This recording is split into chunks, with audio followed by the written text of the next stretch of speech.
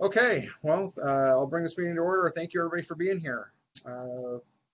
Roll call. I'm here. Nope, Are you? sorry.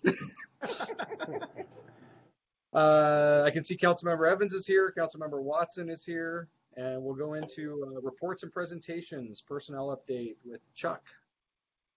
Yes. So as you know, we had a separation last week. Debbie Mills. I didn't hear. Didn't know that. Yes. Her last day was the 7th. And we had Joe Lovett. I don't think was mentioned last finance, but he's been promoted from a 2 to a 3 in Public Works.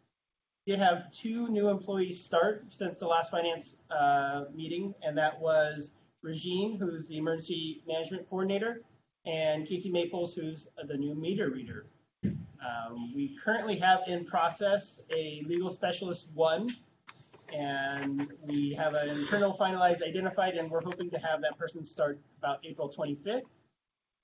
We have a building inspector who has a conditional letter out, and we hope to start that person mid-May. We have applications that we're reviewing for a code enforcement officer.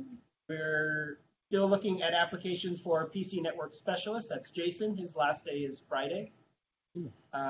And we're doing ongoing recruitments for Public Works seasonals. We did have one start today or tomorrow, I believe. In terms of retirements upcoming, John Woodcock hasn't decided yet when he's planning to retire, but we know that's up and coming, along with a number of Public Works employees. I did hear from the chief, and they have 2 applicants that he's doing the chief's interview on this week, and they're doing a ride-along with another lateral that may be looking to apply. And if that person does, then they'll do another round for that person before they make a decision. I'm very fortunate with those laterals coming to us. Very fortunate. What a cost savings, and goes very quickly that way. Yep. I think that speaks a lot to our department. Mm-hmm. So do you have applications, job posting for the HR position then? It's in process. Okay. So just put the requisition through this morning. And I didn't realize that was going on. Is there, I guess, anything that we should know about that? Was there a reason that, she decided to move on and we need to find somebody else again so quickly? He separated from service. Okay.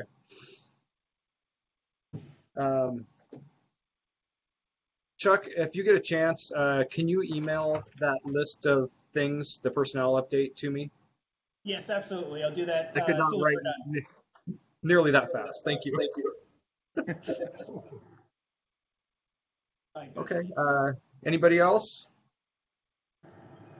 No? Okay, we'll move on to business and action items. AB 22-56, Senior Center lunch delivery drivers. Also Chuck. That's me, but I'm going to defer to Sue for this one. Hi, Sue. She's on here as well, and you heard my spiel last finance committee. Great, thank you. Okay, I'm not sure what Chuck said at the last finance committee meeting because I wasn't at that one, but we're serving more lunches. We served 113 lunches today. It's just, we're blowing the doors off. And with the delivery drivers, we have one gentleman that has been by our side the last 2 years who is an unpaid volunteer.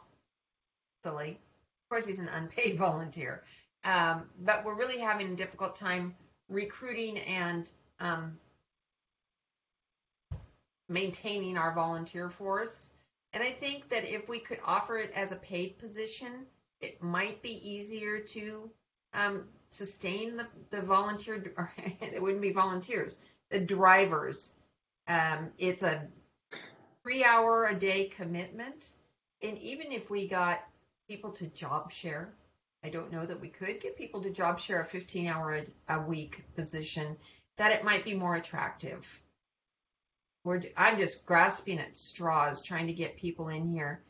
It's a program that we developed during COVID, and I'm very reluctant to stop delivering meals just because we've reopened. We're reaching seniors that we were never able to reach before. We're reaching seniors that will never come into the center. When we reopened, we told all of them, we're open. Why don't you come in? And they're not willing, not able, for whatever reason, they're staying home. And that's 40 to 45 meals a day that we deliver. So that's. Have you thought about what's going to happen at the end of next year, Sue? Sorry, I have to turn my volume up. What was that? Have you thought about what's going to happen at the end of next year? Will this have to go on? Oh, yeah. You think, or just? This would be indefinite. And how many of these are new clients you never had before? Till this. 95% of these people we reached through COVID. I don't know most of them. I've never seen them. They are people we reached through COVID. That's amazing. It is. Are they all in the city limits? I would say, Tom, I'm sorry, I really don't know that, but I would venture to guess that probably 80% of them are. I don't know how far the city boundaries go up into Prairie Ridge. They don't. They don't. Okay. Yeah. Well, I know that we have several clients up in the Prairie Ridge area. We divide the boundaries between the two routes, and we may end up doing 3 routes, but it is 410. So we have a North 410 and a South 410 because that's just the logical boundary. Phil is right here. He knows both routes very well. If you have any questions that you want answered about, how many people are where, I can pull him in. So that's you're about like the food bank. 80% of their clients are in the city of Bonney Lake boundaries and the restaurant side. So you're about the same thing you're talking about. Okay. Yeah. Thank you. Sure. I think the issue that was brought up at the last meeting in regards to this was really, I think, the idea of, do we continue, this program in that manner since we have opened back up? Obviously, you want to continue doing this. You feel like, I think you said 95% or something of people you hadn't contacted before. Yeah. That's a lot. What kind of overlap are you seeing with the food bank? We really don't have any partnership with the food bank, so I don't know what you're referring to as far as overlap. Okay. I mean, some of these folks might utilize the food bank, but I wouldn't know that number. Gotcha. I probably could, ask the food bank director, Stacy. I could send her a list of names and ask if any of these folks are her clients, but I haven't done that. Okay. We literally serve whoever walks through the door or calls us.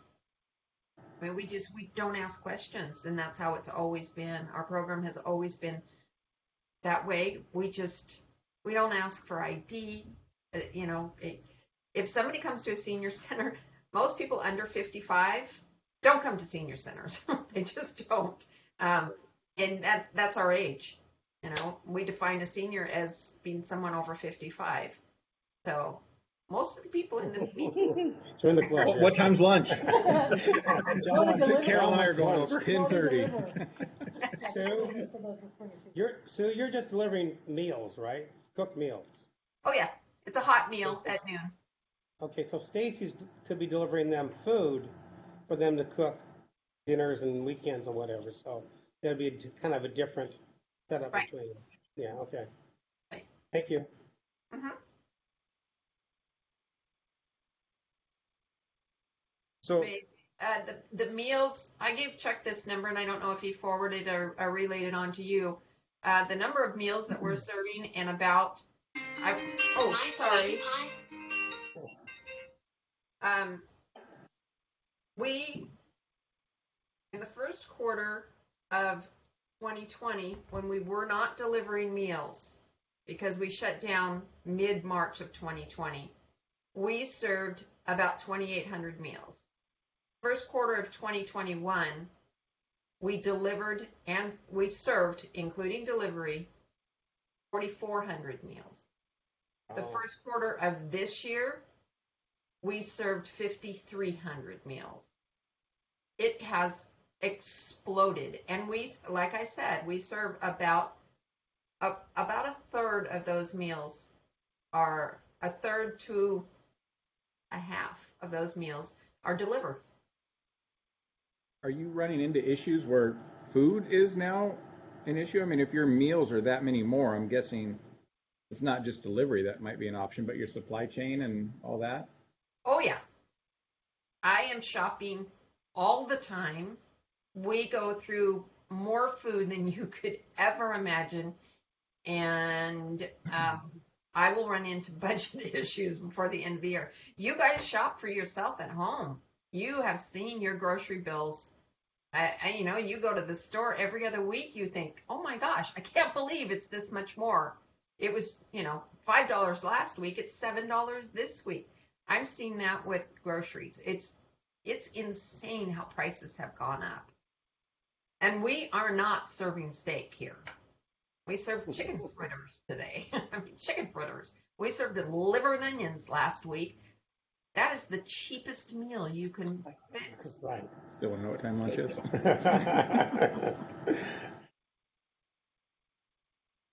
Yeah, it's a challenge. But, part of serving the delivery meals, part of the cost is the styrofoam container that we have to put it in. Those are expensive, and the manufacturers they are taking advantage of the demand. On a side note, Sue, the Blanche Kids House and the food bank, Blanche Kids House got 30 cases of canned goods last week. And the food bank got a truckload. It was down all up when it was delivered. Semi was delivering down there. So if you need some canned goods, I might have some for you. And maybe Stacy does too, because she got quite a bit also. Wow. That's awesome. My truck is full. Never thought about you, Sue. Sorry. Thanks, Tom. Welcome.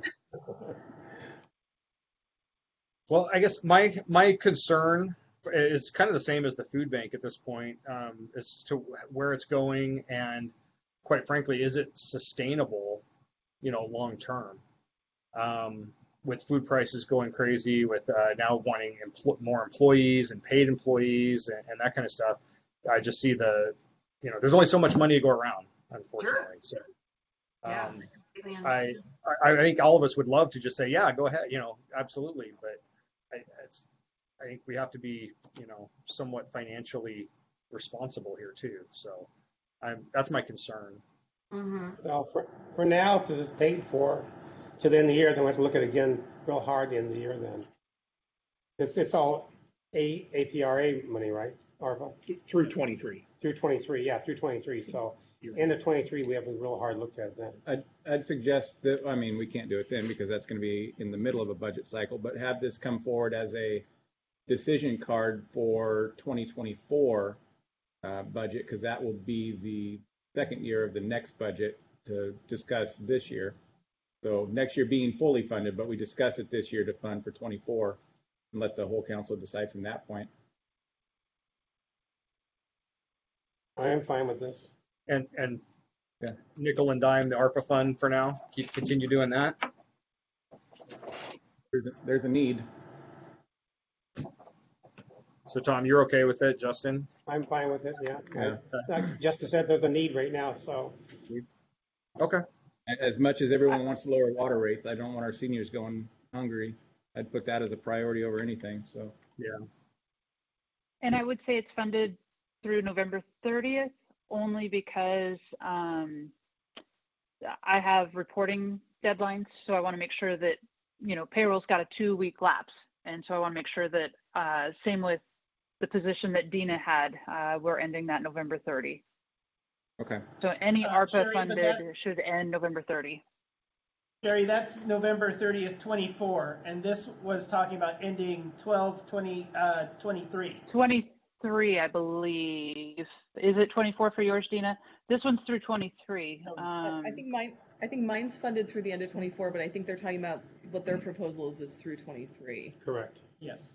It does say through 23 on this one. So Sherry, we're okay with December 31st of 23? Yes. Yes, if it's 23. Awesome. Okay. And then does this need to go on? What are we looking at for a date for this to go forward? It would be the next council meeting, April 26th, so just consent or not. I'm okay with consent. I am too. It's up to Terry.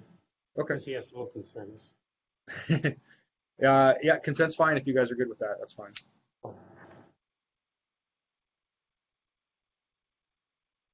Okay. Thank you. Moving on to the next item. AB 2257, increase for hours worked senior center dishwasher and KitchenAid. Is Chuck or Sue, who wants to do this one? I will. So you're here. Well, this is kind of ties into the increase in meals. We just need more man hours in the kitchen. Right now, we have a very part-time dishwasher funded at 15 hours, 15. and 2 at 20 hours a week and 1 at 40 hours a week. And to be honest with you, our full-time cook at 40 is working her fanny off. Like I said, we served 113 meals today, and one of the 20-hour-a-week positions is vacant. I'm wearing a chef's hat, and it is hard work. I am here to tell you, I have spent way too much time with my fanny in a chair these past several years. It is hard work, and with the limited number of hours that we've got in the kitchen, the man hours we've got in the kitchen, we just need more to perform what we expect of those folks in the kitchen. You know, to get those meals done and out the door, we just need them in there more hours. That's cut and dry. I don't have any problem with this. I mean, the fact that you're getting anyone to work for $16 an hour right now is, I think, the more remarkable thing. Exactly. Yeah, I'm fine with this. Sue knows I worked in her kitchen helping out during the holidays and stuff, so I know what they used to have before. So it's busier now. It's a lot of work. It's a real challenge. So that's something we'll have to look in the future for next year's budget and stuff because it's increasing dramatically. We're talking about 10,000, 11,000. 11,500. We served over 12,000 meals last year. Yeah. And what do you estimate this year? The point where you're going? Well, we've served $1 a meal. 5,300 meals in the first quarter. So. Wow. 20? Yeah. At the first quarter, that would make sense. Yeah. Wow. Christmas and Thanksgiving are special meals, so it's probably. Are you getting more seniors as John gets older down there? I mean, that just typically increasing and I think that I'm not going to. New seniors coming down there? Yes. Yes. Okay. You know, unfortunately, that's the only way that we keep going because on the other end, we have attrition. We have death. Yeah. You know, we lost over 30 seniors in the last 2 years. Wow. It was Terrible. really sad. Yeah. It was It's going to terrible. happen. Some people are 70 years old around here. I believe we lost more because of COVID, not the actual virus, but the social isolation. That doesn't surprise me at all. That's not average for us to lose 15 people a year. That is not normal at all. But yeah, we've seen a lot of new faces, a lot, which is great. Yeah. Well, I'm fine with this. I think it's necessary. I mean, Yeah. it's a real challenge. So everybody's good with this? Yeah. Justin? Okay. Yeah, So I'm I'm good guessing consent as well. same date, consent? Yep, Yep. got it. Great. Thank you. Thank you, Sue. You betcha. Thanks, Sue. Thank you. Well, Next, oh, go ahead. I know this isn't on your agenda, and I know I did not bring this up to Chuck, but I emailed Chuck and John about this. We do have a position that's funded. So, John, is this appropriate time to bring it up? The three of us will talk about it. Okay, thanks. Bye. Bye. Bye. All right, thank you. Next is the approval of meeting notes for March 22nd. There were some corrections. Debbie has them. Perfect. Thank you, sir. That's it. So then open discussion. The prosecutor's office should apply for a violence against women fiscal year 2022, improving criminal justice responses to domestic violence, dating violence, sexual assault, and stalking grant. Dina. Okay, thank you. Through the U.S. Department of Justice Office on Violence Against Women, they have a lot of grants that come out. This is a grant that could potentially, if the city was awarded it, get up to $500,000 to be used over a period of 48 months. The bulk of what we would want to use it for would probably be to hire a full-time DV advocate and also strengthen programs in the prosecutor's office in terms of coordinating with victims, victim outreach, working with victims to ensure they have connections with other agencies, that we're meeting all of our obligations under the Washington state law regarding crime victims' rights and their what they need to be informed of in terms of the criminal justice process. So I think we wanted to take this since it involves potentially hiring another staff member, take it to the finance committee before dedicating staff time to the application process. I'm sure it's important. There's no harm right now. Yeah, I'm just gonna ask Terry's question. So 48 months from now, how are we gonna fund it? Because it can't go away. So there are people that reapply Yeah. for the grant again, going through the application. That is, I assume that that's what happens because that is one of the questions that they ask in the grant. So it'd be, applying for another grant or general fund. And it would be like we just did with our emergency management coordinator and the legal specialist position. We specified during the interview process and then in the offer letters that this was, limited duration funding through date XYZ. What kind of staff time are you expecting?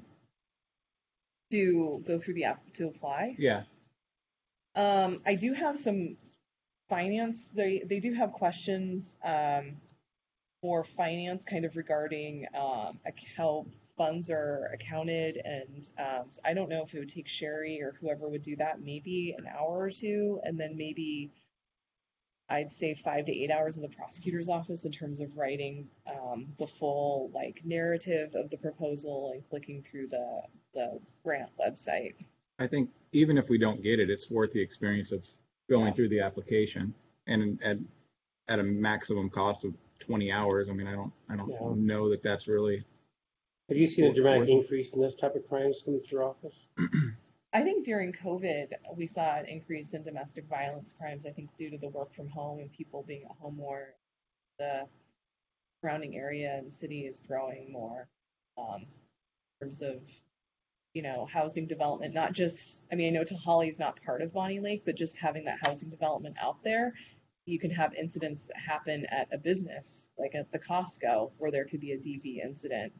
And even though they reside outside the city limit, we're prosecuting that case and having to deal with that victim because it happened here in the city. Right. My question would be more in regards to if you get the grant, what are the reporting requirements ongoing for it? Because sometimes those can be onerous. I think that, Sherry, do you have any experience with federal grants and the reporting I don't know, you might know better the answer in terms of the finance workload. So most every grant we have in the city, the reporting requirements fall back on the department that is awarded the grant. So finance does not do the reporting other than the federal part of it, which is not a big deal on our side. Yeah, I haven't seen a lot of reporting requirements coming up in this packet. So I think that in terms of the amount of money it's getting the city compared to the reporting requirements, I think it would be a really good benefit to the city. What would domestic violence fall under on the NIBRs? I was just going to ask that because we just got yeah, I'm looking at it right here. Because we just got the report from the chief. Do you know what that would fall under? Is it okay if I get your zone totally. to look at your? And I can't remember if there's a separate section or not, but the DV is an application that you can put to almost any crime. So you could have a theft or a malmish or an assault.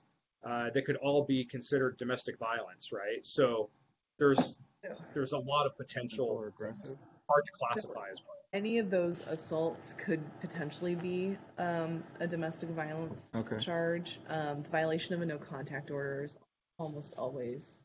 And theoretically, as Deputy Mayor Carter said, you can add DV actually literally to pretty much any charge. There was even recently a case decision on an animal cruelty case where they added a DV designation to that.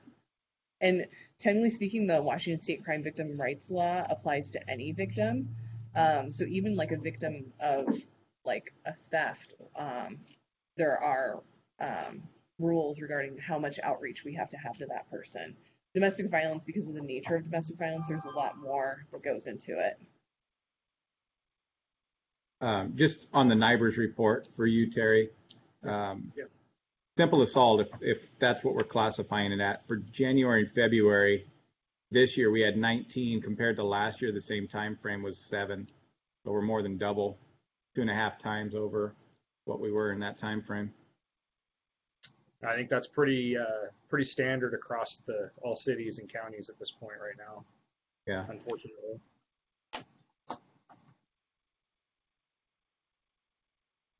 I don't have a problem with this. I think it's great.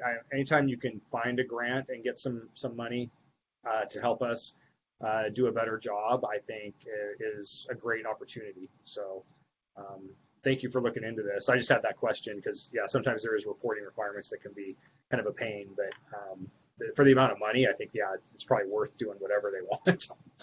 Yeah, I agree. So what I'd suggest is just an agenda bill with a motion of the council, directing staff to make the application. Okay. Yeah. And is that okay with the consent agenda, Terry? Yeah, I think so. That would be good. Okay. Yeah. All right. Anything else for open discussion? Sorry. Dina had one more. Okay. So this is the opioid settlement memorandum of understanding. Basically, there's a law firm that, on behalf of Washington State local government, is suing the big 3 opioid distributors and manufacturers. So they're really big, like pharmaceutical companies. They don't have a settlement reached yet, but they're anticipating one. And so kind of a cousin of like a class action lawsuit where, you fill out your postcard and maybe you get like a check for $5, except I think this is going to be more than $5. Basically, Bonney Lake is anticipated under the settlement agreement to get 12% of that settlement agreement. In order to get it, the city has to sign the memorandum of understanding. And then there's a 12-page list of items that the city can spend the money on. And it's generally a generous list of things. It can be spent on something like a public works project, like potholes. But, it could be spent on anything, law enforcement or prosecution is even. Would this be similar to what then Attorney General Gregoire did with the tobacco industry? I might be dating myself, but I don't. I think maybe I'm the one dating myself then. That was back in the You are, early a long time ago. 2000s. As Attorney General, she sued the tobacco industry and got a large settlement from that as a state. That would be awesome if it was that kind of money, but yeah, I don't know. I'm not taking Dina to lunch at the senior. No, not anytime. Clearly isn't. Oh, but if you need a Yeah, driver. No, I need a driver. She can't make it back. But possibly yes. Okay. It'd be great. You know, Okay. I'm sure we use the important things in the city that way. Yeah. And Dina, we do have to sign it by the end of the month. Yeah, the Correct. law firm's asking me to sign it by the end of the month. So I think it could go on the April 26th. 26th, yeah. Did you see any negatives to doing this?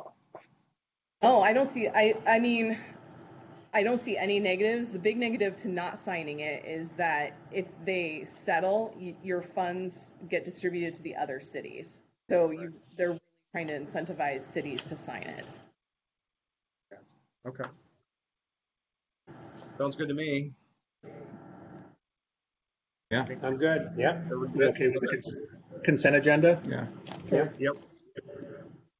Consent, sounds good. Okay, any other open discussion? I don't have any. I'm good. You're good? Everybody's, okay. I'm good. So I guess with that, we are adjourned. See you later. Thank you. See you, Sherry. See you tonight. Thank you. Bye. See you tonight.